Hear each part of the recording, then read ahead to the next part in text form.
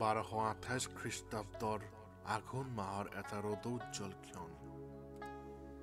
এক আশাভৰা কণ্টকময় সুদীৰ্ঘ যাত্ৰাৰ অন্তত পাটকাই পাৰ হৈ মিংমুৰ পৰা হোমাৰ পীঠত ভৰি দিছিলহি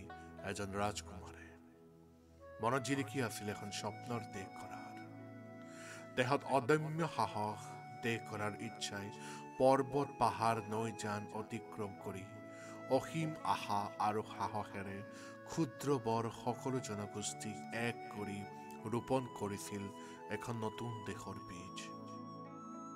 এয়াই আৰম্ভণি অংকুৰিত হ'ল বৰ অসমৰ বীজ এখন সেউজীয়া দেশৰ মুং দুন চুন খামৰ আৰু সেইজনে আছিল অসমৰ প্ৰথমজন অসমীয়া জাতিৰ পিতৃপুৰুষ স্বৰ্গদেউ চাওলুং চুকাফা 303 কোটি মানুহ 3 গৰাকী ৰাণী 2জন মন্ত্ৰী 4জন দেউধাই পণ্ডিত 7 ঘৰ আহোম ডাঙৰীয়া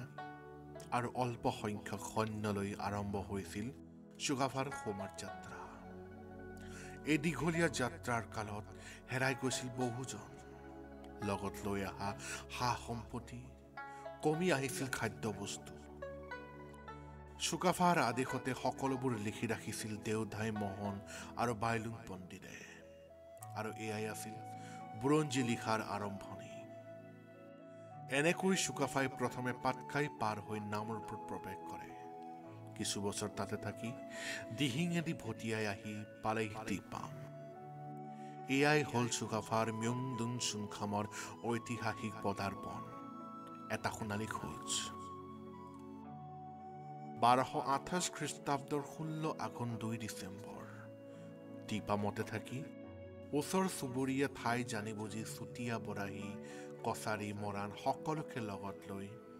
চুকাফাই দিহিঙত নগৰ পাতিলে দিহিঙৰ পৰা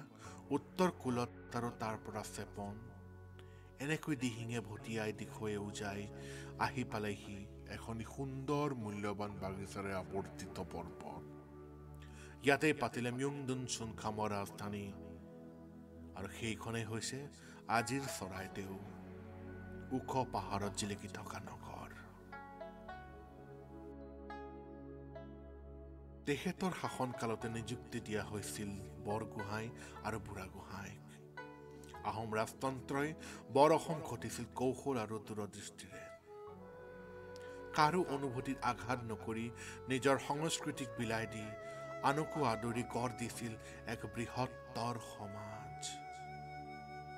চুকাফাই ইয়াৰ লগতে মৰাণ বৰাহী আদি জনগোষ্ঠীৰ লগত বৈবাহিক সম্বন্ধ স্থাপন কৰি জাতি গঠন সমন্বয়ৰ এক নিদৰ্শন দাঙি ধৰিছিল আহোম ৰাজত্বৰ সময়ত চুকাফাই নগাৰাজাৰ লগত মিত্ৰতা স্থাপন কৰি আহোম ৰাজত্বৰ বেলিমাৰ নোযোৱালৈকে সম্পৰ্ক অটুট আছিল তেখেতৰ শাসনকালৰ উল্লেখযোগ্য অৱদানটো হৈছে কৃষি পদ্ধতিৰ প্ৰতি নতুন বিপ্লৱৰ সূচনা চুকাফাই এনেয়ে পৰি থকা পিটনি গেৰেকনি চাফা কৰি দ মাটিত শালি ধানৰ খেতি কৰিছিল এইদৰেই নদন বদন হৈ উপচি পৰিছিল আৰু ইয়াক দেখি থলুৱা জনগোষ্ঠীবোৰে আহোমৰ তলত কাম কৰিবলৈ কুণ্ঠাবোধ নকৰিছিল এইদৰে কৃষি অৰ্থনীতি প্ৰভাৱান্বিত কৰি খিলঞ্জীয়া মানুহৰ লগত গঢ়ি তুলিছিল এক সমন্বয়ৰ সেতু অসীম সাহস অফুৰন্ত উদ্যম দিগন্ত বিস্তাৰিত দূৰদৰ্শিতা এই পাটকাই পাৰ হৈ অহা চুকাফাই 1268 খ্ৰীষ্টাব্দৰ জীৱনৰ যৱনিকা পেলালে কিন্তু দি থৈ গ'ল তাই সংস্কৃতিৰ উমাল অনুভূতিৰে জীপাল হৈ থকা জাতি জনগোষ্ঠীৰ এক বৃহত্তৰ অসম য'ত সংস্কৃতিৰ এনাজৰিয়ে জীপাল হৈ আছে এক বৃহৎ জাতি সত্তাৰ হাত ৰাজক এক কৰি বৰ অসম আৰু অসমীয়া জাতি গঢ়োতা